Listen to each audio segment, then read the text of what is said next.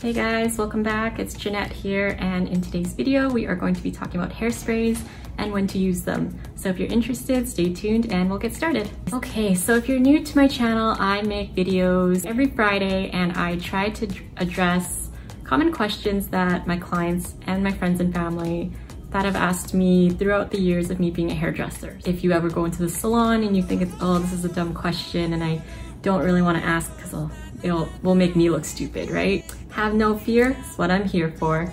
So if you're interested in stuff like this, you should subscribe, like this video or all my videos, and then I'll have more for you. Okay, so first off, this video is totally not sponsored. I bought all these products with my own money and I use these products on all of my clients because I enjoy using them myself. But if you ever happen to be around and watching my videos, feel free to give me some stuff. Just kidding. So first hairspray we're going to talk about is the Redken Triple Take 32.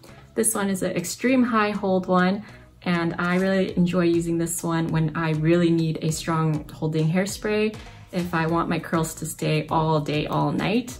I use this on men, I use this on women, kids, you name it.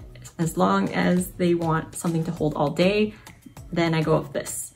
And usually I find in the Redken line, the number indicates how strong the strength of the product is. So in this case, 32 is pretty high up there, so it is pretty strong. My only dislike about this is the smell of it, because it smells like the traditional aerosol hairsprays. I kind of wish they did some better scents, but it is what it is. So that's the Redken Triple Take. Okay, for our next hairspray, it is the Pureology Lock It Down Color Safe.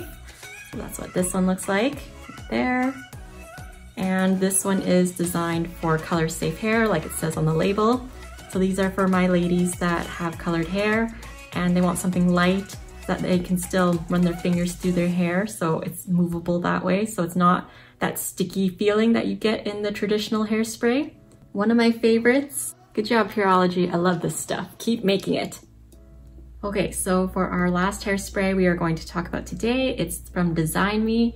It's called Hold Me 3 Ways. That's what it looks like.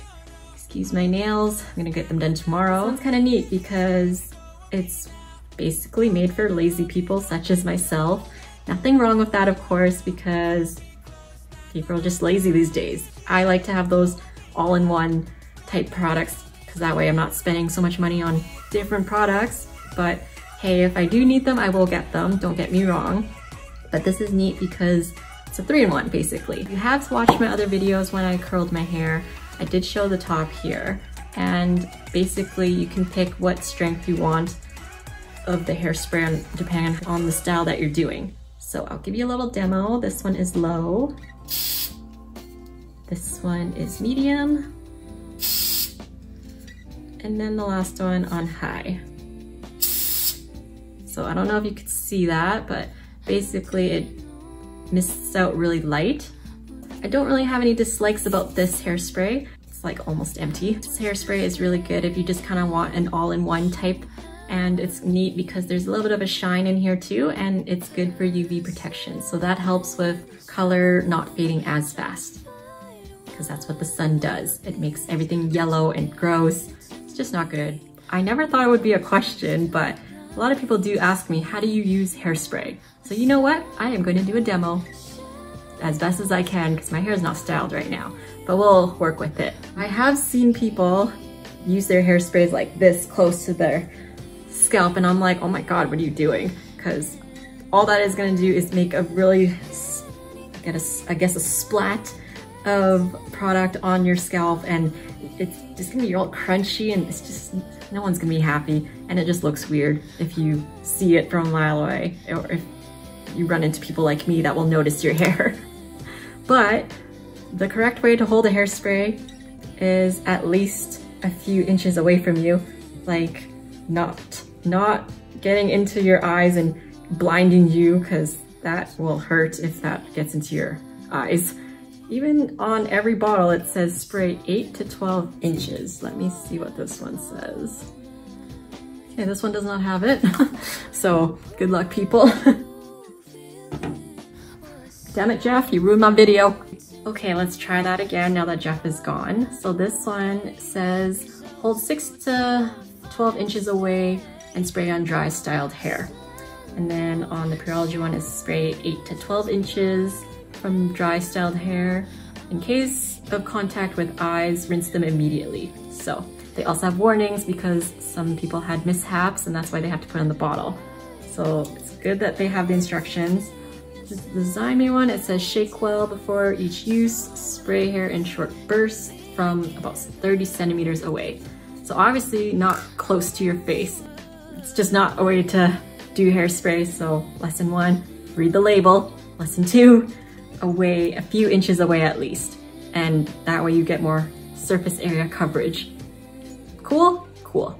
So there are a few ways to hold and use hairspray. So the first one is my favorite one and it's from down below. And all you do is just angle it up and just give it a spray. And I like to just kind of do like little zigzags, but I like to also hold my hair up or wherever I need to and give it a spray. That one is good because it covers where you want it to without having to go from the top, and I don't like that because hairspray makes it stick, and if you're someone like me that likes to run their hands through their hair, it gets tangled really easily afterwards. Another one is a zigzag, but this is more if you're the person standing behind the person and helping them with the hair. So for example, like me being a hairdresser behind the chair, then I will just kind of spray in a zigzag like that just so it covers the whole surface area of the head. And if you're at home, then you can kind of do the same thing like I was saying with the down below, but I give it a big spray and then I will actually like walk under it and let it rain all down on my hair, and then I'll just kind of grab where I need to and then just give it a spray where I need to. So there's that option too.